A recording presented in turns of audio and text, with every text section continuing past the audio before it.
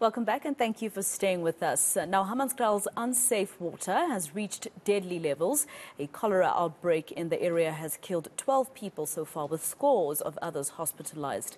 Back in September of 2018, then Tshwane Mayor Msimango told the community that a purification plant was refurbished to solve the water woes. But he claims that very plant was later vandalised. Msimango joins us now virtually to give us more details about this. Thank you very much, Mr. Msimango, for your time here on eNCA. This was 2018 when the DA government was saying that it's top priority to fix the crisis, the water crisis in Hammanskraal.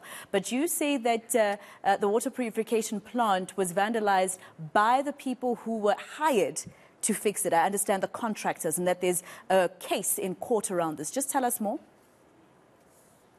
Well, thank you very much for having us and for the opportunity. When we started in 2016, we made a priority to ensure that the water in Hammanskraal is going to be fixed permanently. You would remember that in 2017, I did make an announcement that we are going out into the market to find out if we will be able to then, get the plant, and not only the plant in Temba, but also the whole line up to Rayval sorted out. We were ready, and we got interest from the private sector that was willing to come on board.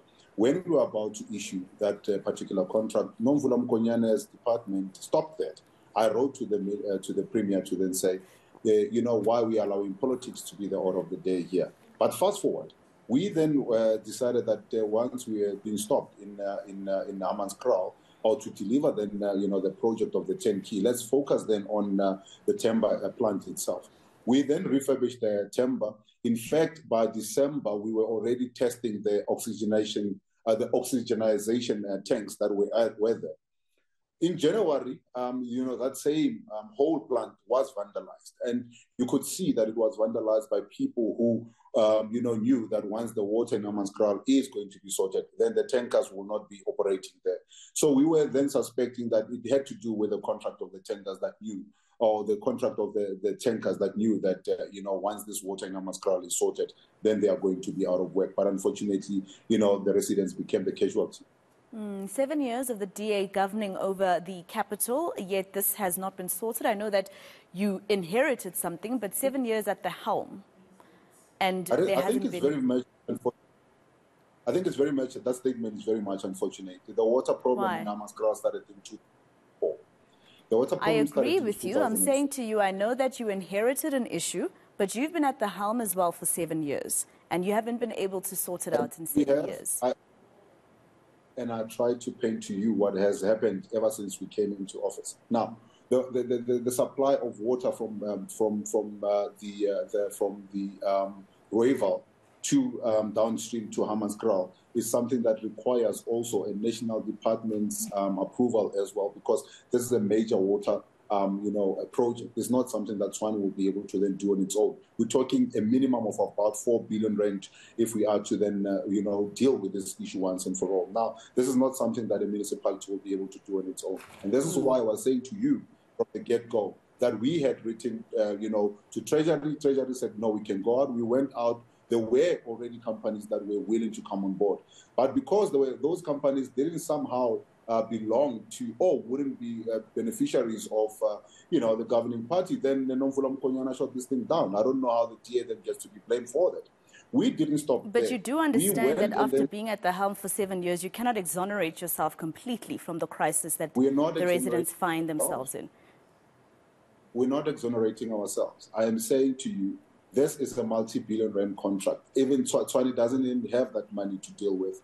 This is requiring a national intervention in terms of being able to then provide either surety for the project to commence, or to actually then be able to then fund, that particular project. It's not something that Tshwane will have. As I said, a minimum of 4 billion rand. Tshwane has a capital expenditure of only 2.3, 2.4, or 2.7 at the most billion rand a year. So even if Tshwane does nothing but, put money towards this project, it will not be able to be done in a year or two. But if we are able to then get the national government, even at the provincial level, to come in on board, either to stand in a surety for Tshwane to go out into the private market and be able to then fund this project through a public-private partnership, we should then be able to do this. The plans are already there.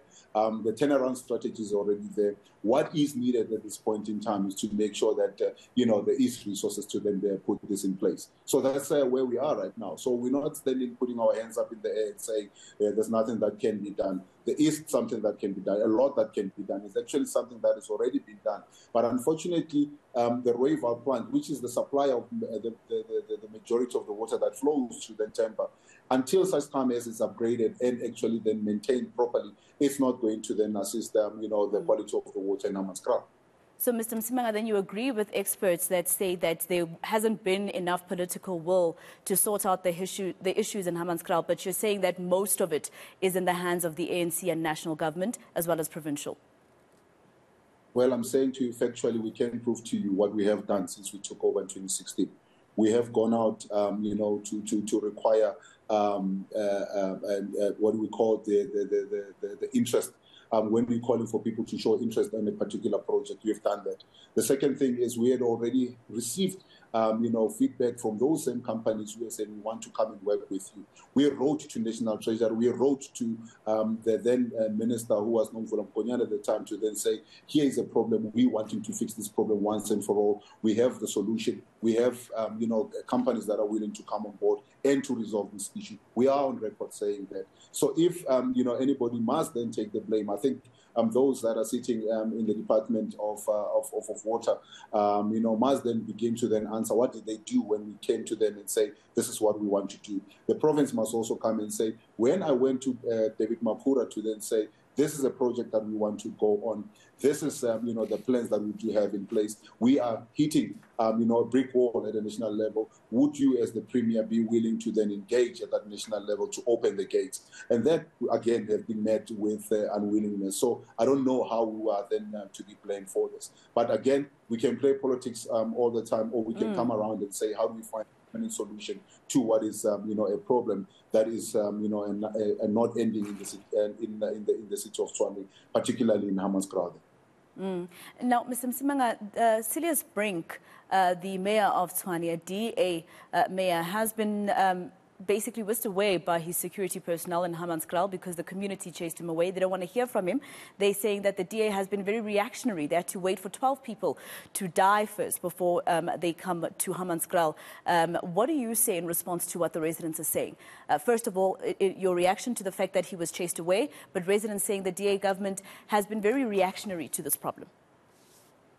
Well, I think that is very much unfortunate that, there are councillors that are now actually manipulating the residents, to act the manner that they're acting. But, again, it's the continuation of playing politics, even with people's lives, instead of allowing, the mayor to go and assess the situation and actually to be on the ground and actually to pass the condolences to the family members. Now people seeing, something of an advantage that they should be taking or that should be taking instead of allowing, the mayor to do what needs to be done.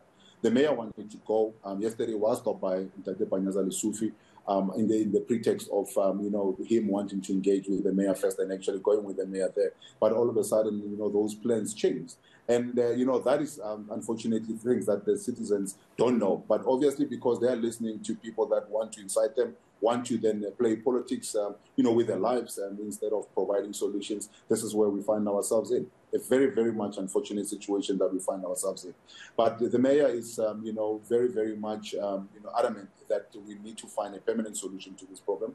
He is working, with his team, who are on the ground, by the way, to not only, conduct, tests to then see what is the situation and where the problem could be lying exactly at this point in time, but to also then again resuscitate the talks to then say, how do we then ensure that this problem here is a problem that will be resolved once and for all, instead of playing politics that on the other side is being played. Mr. Msimango, I just have to make a clarity somewhere. I know that I've run out of time. In the same breath, you say that you're not exonerating the DA from this, and then you share the plans that you've made, which we obviously covered. We were there when you were still mayor, and we followed you around Hammanskraal during the time that you were trying to sort this problem out. But in the same breath of saying exonerate, you're also talking about the other side playing politics games, and I agree, and saying that the residents are agreeing to be used as pawns in this political fight. So where in all that you've said are you taking some responsibility as the DA in this? Are you saying, yes, you're not exonerating yourself, but we're not saying it's squarely your fault, but after 7 years, you could have pushed somewhere? Ma'am, I can't repeat this more than. I'm not asking you to repeat. You are exonerating the DA from this. I'm saying to you two things.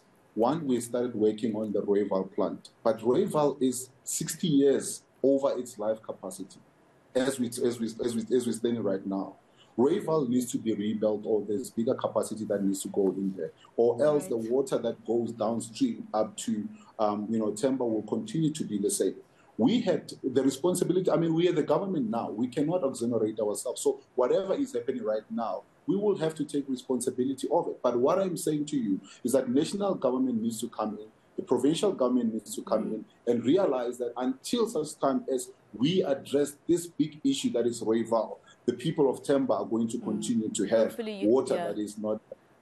And hopefully everybody and all spheres of government will be able to put their political issues to the side. We will be speaking to the Deputy Minister of Water and Sanitation to also get from him exactly what they've done when it comes to what's happening in the city of Tshwane and Hammanskraal. Now 12 people have passed away. That's the former city of Tshwane Mayor, Msimango, who is also the leader of the DA in Gauteng.